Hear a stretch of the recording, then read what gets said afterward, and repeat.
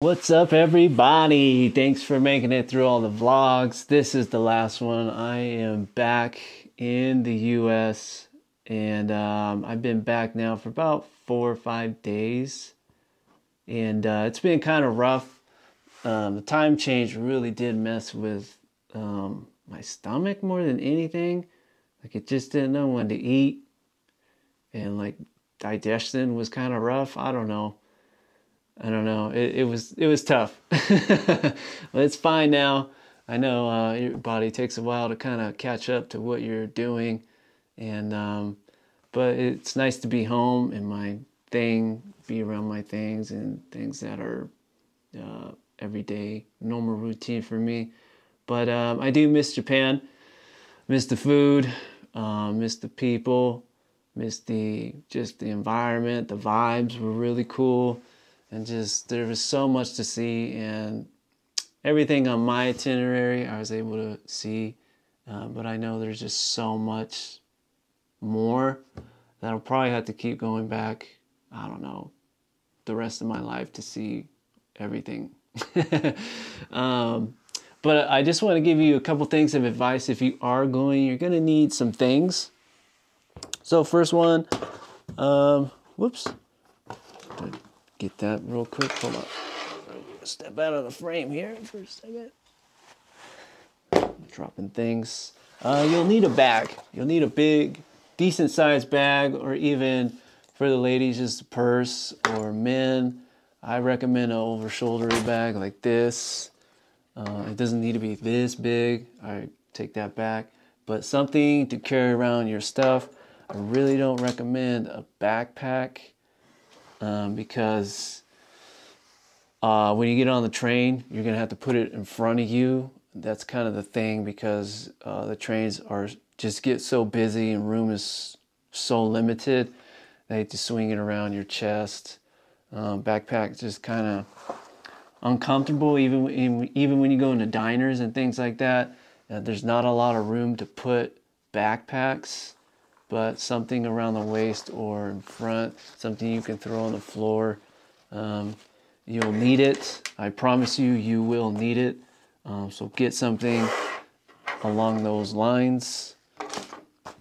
Second thing you'll need is like one of these adapters. So Japan does not do the 3-prong deal like we do in the US. So you'll need a little 2-prong like that. I don't know if you can see it. Then it converts back into US 3-prong and then USB. USB is not as popular as you think out there, especially if you're in an Airbnb. You can forget it because they're not there. I don't know. It's not their job to cater to the entire world. So just be mindful. You will need to bring something like this. I assure you, unless you're staying in a hotel, they will have some USBs, but they will not have the 3-prong deal. So you're going to need this regardless. Get this. Next thing, you will need a battery pack cell, something small like this that you can haul around in your bag. You will need this. It is not like the US where you can kind of walk in and charge up if you're running low somewhere. Because again, they don't cater just to USB and things like that. It's there, but not as popular as one would think. So you'll need this. You'll need to carry this around and charge your devices, things like that. So this is a must as well. And the most important thing, a hand towel. Believe it or not, this is a Mario one that I got. Later on in the trip, I saw, and I conquered. You will need a hand towel. Something this small is fine. You can even bring something from home, because there's nothing to dry your hands when you use the restroom or anything in Japan. It's odd.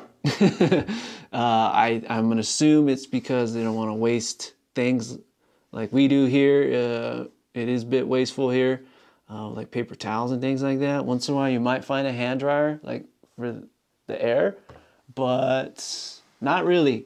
A lot of you just go like this and you're on with your day, which felt kind of weird. It almost didn't feel clean to me, but I mean, they have soap and things, but you'll need this. This is going to be your lifesaver, I assure you.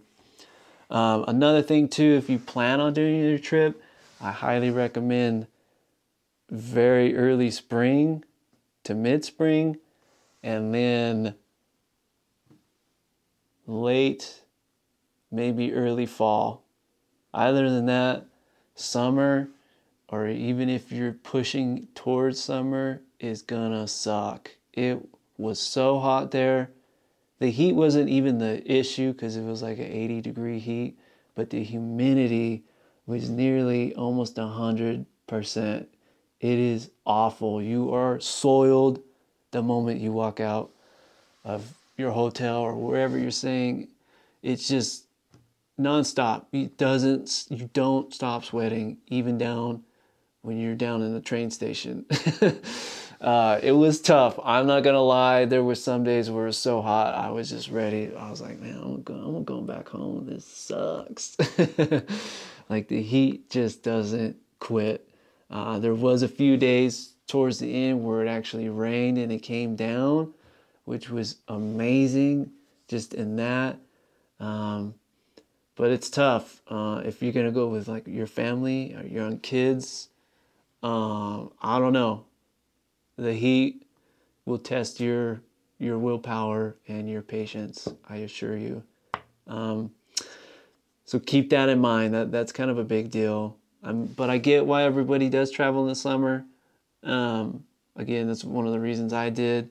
It's just because weather is in your favor, even though it sucks. But you know, your flights are generally on time. Everything kind of goes a little more smoothly. Colder weather, winter, storms, you know, you kind of roll the dice, and I understand that. But overall, Japan's amazing. Anything your heart desires, it's there. Good food, nice people, amazing scenery, things that I had no idea that even existed, and that I got to see, like the Lying Buddha was amazing. It's just chiseled in the forest, in the middle of nowhere, jungle, not sure, but it's awesome. The food, the people, like I said, the overall experience, it's just a very unique place. It was very humbling. I don't think I could live there full time. I could definitely vacation there for a little while, but it can get tough. You know, you are smashed in. Every little nook and cranny is being used. So that can be kind of hard. There's not a lot of space like there is in the U.S. homes where you can kind of spread out. And you know, you got some land, backyards don't exist out there just because everything is being used to its full potential, which I have a lot of respect for. A couple other things. Trash is a big hurdle there. If you don't I recommend also getting like a little bag, like a tote bag that folds up real nice that you can carry in your bag that I was telling you about, that you can open up and put on your shoulder, because trash cans are really, really hard to find there. The trick was that I eventually kind of learned was if you buy a convenience store like a Larson's or a 7-Eleven, there's usually trash cans in there, and you can throw away your bottles and trash and things like that. If not, you're carrying that around for hours. So be mindful of that. If you're taking young kids, maybe, like I said, I don't agree with the backpack. You might have to bring a backpack just for simply throwing your trash in there, because it's just nowhere to be found. So keep that in mind. But overall, very clean city. The food, it didn't hurt my stomach at all. Usually that was like my big concern. Like, oh man, I don't know, like seafood, this and that. Not a problem. Not a problem until I got home. When I got back home and started eating a little bit of U.S. food, stomach was just upset. But overall, a great experience with the Tokyo Dome. I highly recommend if you can go there, do that. Just simply walking around, not every day needs to be planned. Obviously, have some things in mind, but there's so much to do just around wherever you're staying. It's just endless. And I highly recommend you do your trip like that a little bit more. There's nothing wrong with planning a few things, but man, exploring is just the way to go. I can't talk enough about it, just how great it was. But to leave you with this, one of the hardest things is interaction. I'm not saying the language barrier is the biggest hurdle there, but interaction with locals is very limited to none, unless you're trying to order food or maybe get directions to somewhere. It's just not there. It was very non-existent, and it was hard. I mean, I had my group, but the only person I talked to outside of my group was a guy I met from Reno, Nevada on vacation. And he was the only other person I had a conversation with outside my group for 2 weeks.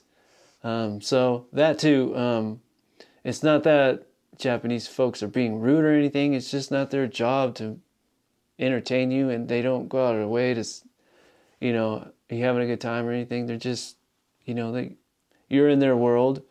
And it makes sense, but it was just hard not to even have a little bit more than just hello and ordering food. So that was kind of hard. But if that stuff doesn't bother you, then don't worry about it. It's not a deal breaker. And lastly, the train situation can be very overwhelming. You will be taking the train most of your time getting around Japan, I assure you. So be prepared. But don't let it deter you from going. It can be a little rough in the beginning, but there are people to help you if you're having a hard time. Again, though, you'll need to wave them down and ask for some help. But thank you so much for watching all the vlogs. I appreciate it. It was fun. Go to Japan, have a good time. I'm definitely going back more and more as much as I can, just because it's a great place. It's safe, it's clean. I don't worry about anything, none of my stuff being stolen. All I hear is awful trips in other parts of the world. No offense to those parts, but I'm gonna go somewhere where I don't have to worry about getting my stuff stolen. But with that being said, thank you. I appreciate it. And, I hope you guys like these vlogs. And thanks again.